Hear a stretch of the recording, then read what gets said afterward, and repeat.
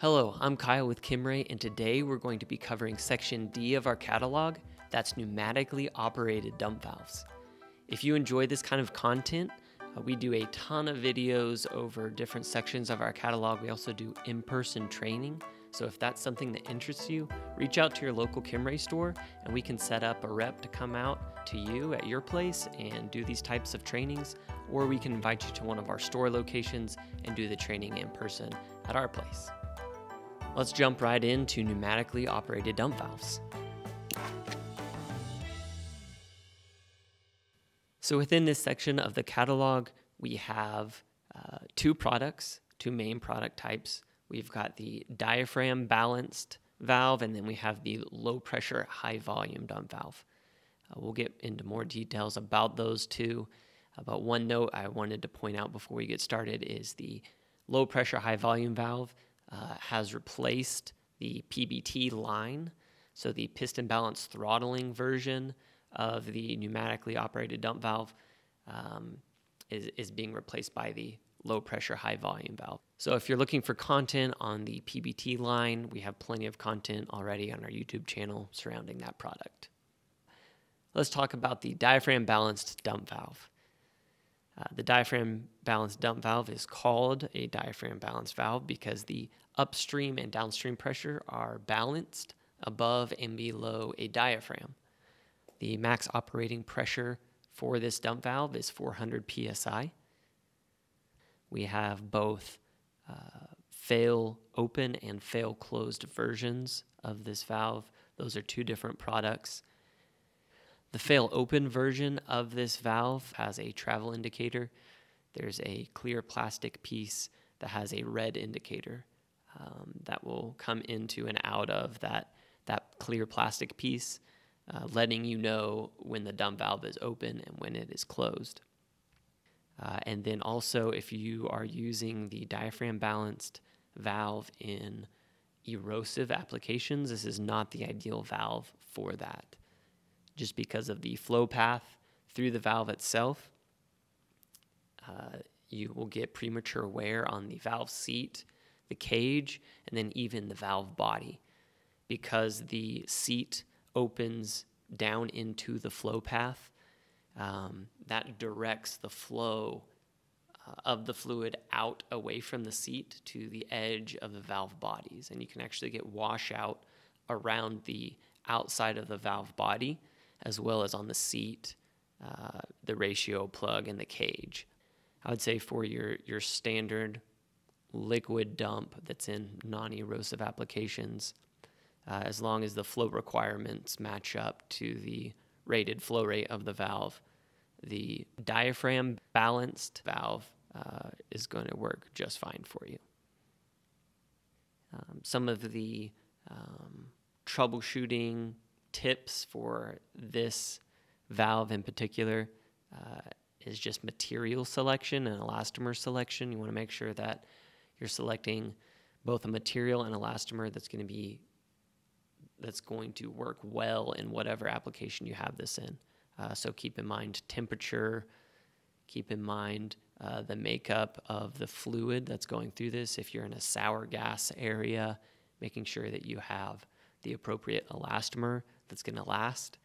If you are repairing the diaphragm balanced dump valve or even the older model PBTs, there is one unique repair tool that you'll need. It's the spring compression tool. It's unique to just this line of dump valves. It's really hard to repair these dump valves without that spring compression tool. So when you take the top works apart, you can get it apart, but you have to compress that spring to install the diaphragm plate on this valve, and it's extremely difficult without that compression tool. We have a video on all of our repair tools that you can watch. We'll put a link to that so you can find it easily. All right, next I want to talk about the low pressure, high volume valve. The flow rate of the LPHV is much higher than the flow rate of the diaphragm balanced dump valve because of the flow path through the dump valve. As you can see in this diagram here, upstream pressure still comes into the valve and flows down through the seat, but when the valve opens, the entire plug assembly is moving up and out of the flow path.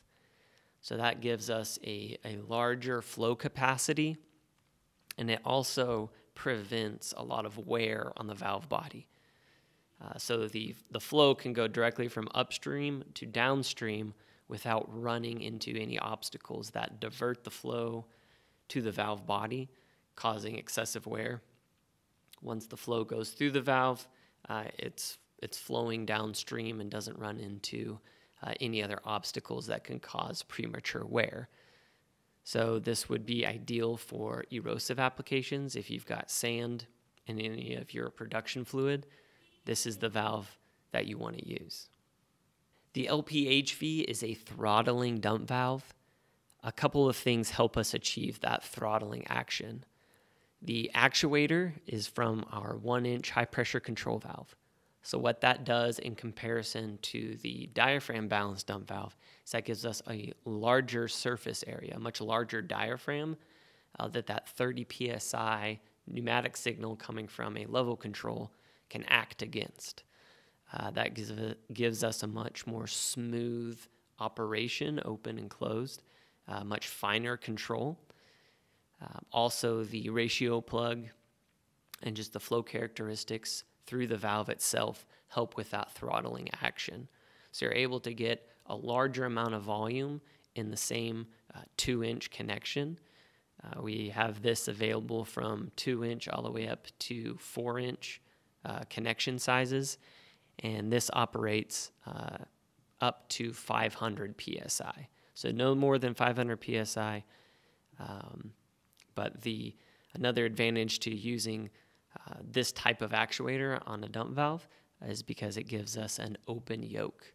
So we're able to see stem travel position as well as see if the packing is leaking. Once the packing wears out, just by visually checking the dump valve, you'll be able to see if the packing needs to be changed. This type of valve also allows you, with its actuator, to change from fail open to fail closed without using any extra parts. So just like you can change our high pressure control valves from fail open to fail closed, this one is field reversible as well.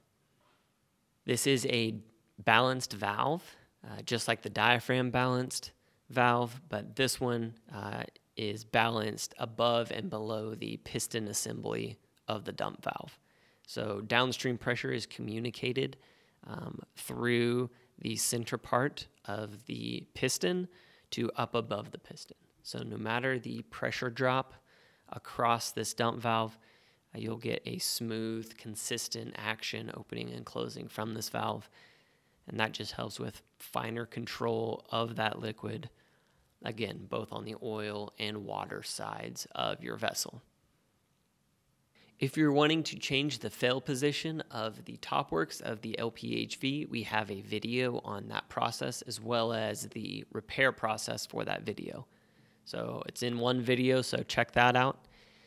Also, if you are looking to get away from emissions and the pneumatic supply is changing from gas to air or nitrogen, both of these products can work with those supplies. So whether it's compressed air or nitrogen, both the LPHV and the diaphragm operated dump valves can work with those supplies. That's going to do it for this video on pneumatically operated dump valves. I'll see you on the next one.